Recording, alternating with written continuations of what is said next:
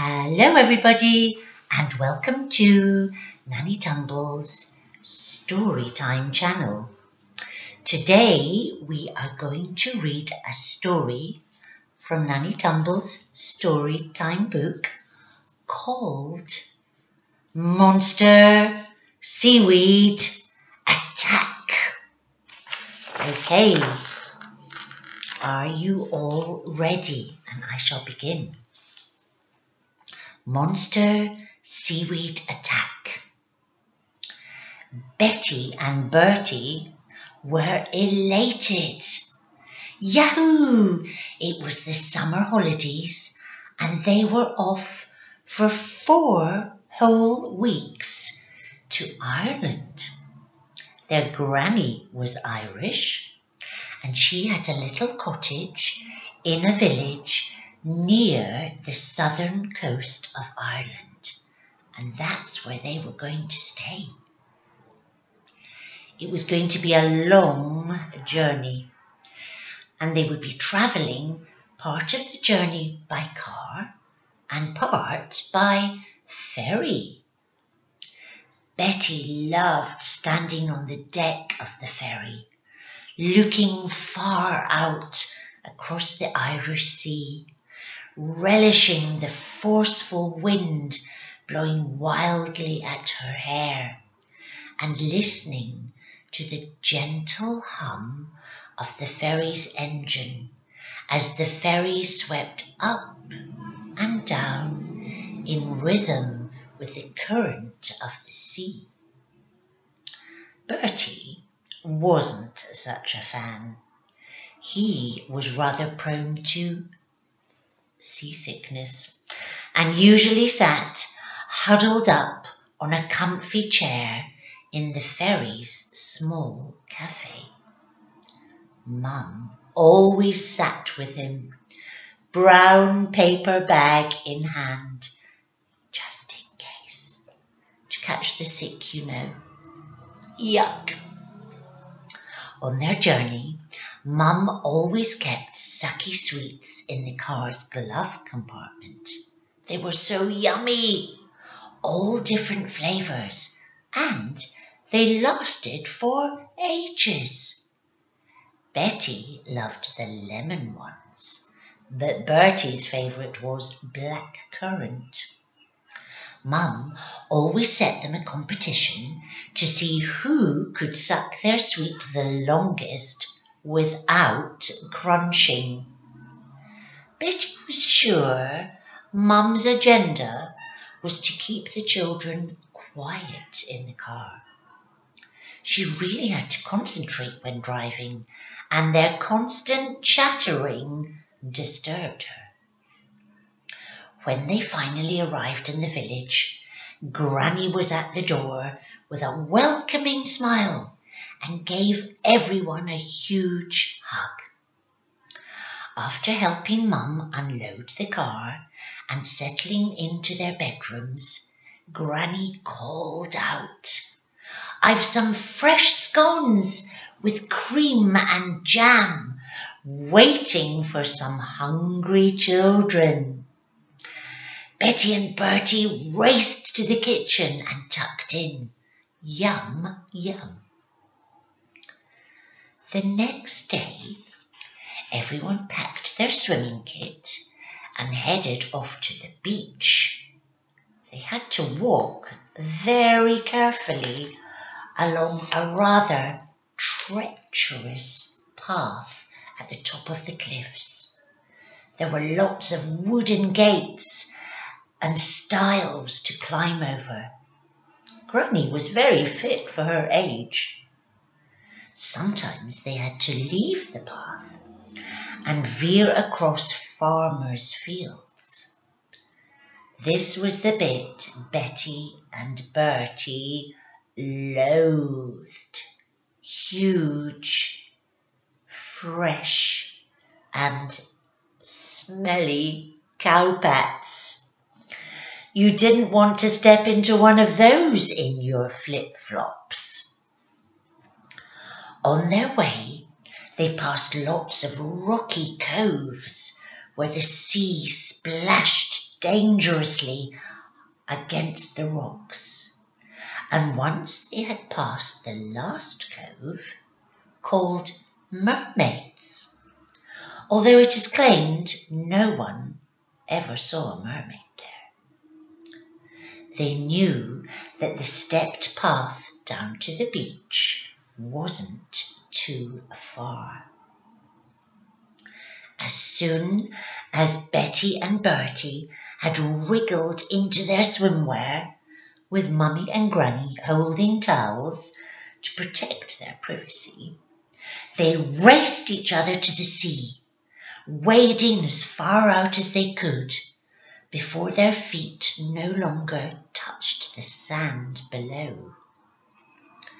Bertie was a great swimmer and really fast at the front crawl. Betty wasn't so confident, intended to just swim around in circles doing the breaststroke. As Mum shouted, "Picnic time!" the children swam back to shore and sat on the picnic rug with their towels wrapped around their shoulders. After shivering for a few minutes, the strong afternoon sun soon warmed them. After lunch, Mum and Granny lounged on the sand, chatting about this and that, as people do, while Betty and Bertie played throw and catch with the beach ball. The children were having such fun and were so engrossed in their game that they didn't notice Granny creeping stealthily towards them. "The scary seaweed monster is coming to get you," cackled Granny as she began to tickle the seaweed around Betty's ankles. Betty screeched and was frozen to the spot from fright. When she had recovered, she started running quickly. The seaweed had felt slimy and tickly, and Granny was following as fast as she could behind, wielding the long stem with spaghetti-like arms and legs, swirling around. It made Betty imagine a huge, creepy daddy long legs that was wrapping itself around her legs. Well, obviously you don't get daddy long legs that big. Then Granny began to run after Bertie, who was laughing so much, teasing and whooping, "You'll never catch me, Granny!" And so the game continued, with the children finding their own seaweed along the beach and chasing around, trying to slither the seaweed against Granny's legs. Soon they all felt exhausted and went to relax alongside Mum on the beach towels. Later, as the children packed their swimming kit into their bags, Betty snuck some seaweed into her towel and wrapped it up so no one would notice, even though it felt disgusting to touch. Ugh. That night, while Granny, Mum and Bertie were sitting in the lounge watching TV, Betty crept behind the sofa and all of a sudden leapt up and cried, "The scary seaweed monster is coming to get you," as she tickled the seaweed against the back of Granny's neck. Granny got such a fright that she could feel her heart pumping very fast, and she felt a little light-headed. Then she had to lie down for a while. Betty realised that she had taken the joke too far and apologised to Granny while making her comfy on the sofa. Meanwhile, Mum took the seaweed and placed it carefully in the garden, out of Fright's way. Then she and Bertie made some popcorn. Granny had now recovered, you'll be glad to hear, so everyone popcorn crunched their way through a movie, a comedy, not a scary film about monster seaweed. And that's the end of the story. I hope you enjoyed it. It was quite fun, although there were a few little scary bits. So, there's probably some vocabulary or big words in that story that you might not know what they mean.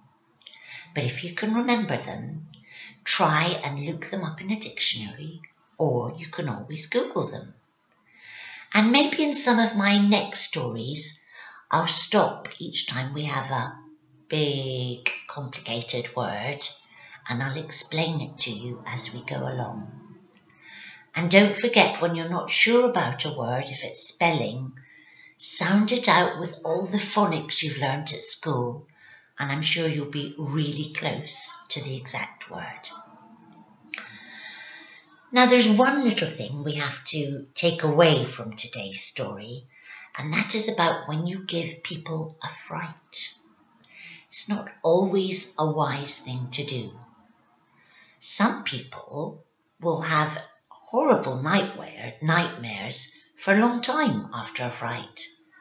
Or other people, a bit like Granny in the story, maybe a little bit fragile, and if she gets a sudden fright, it's not good for her heart.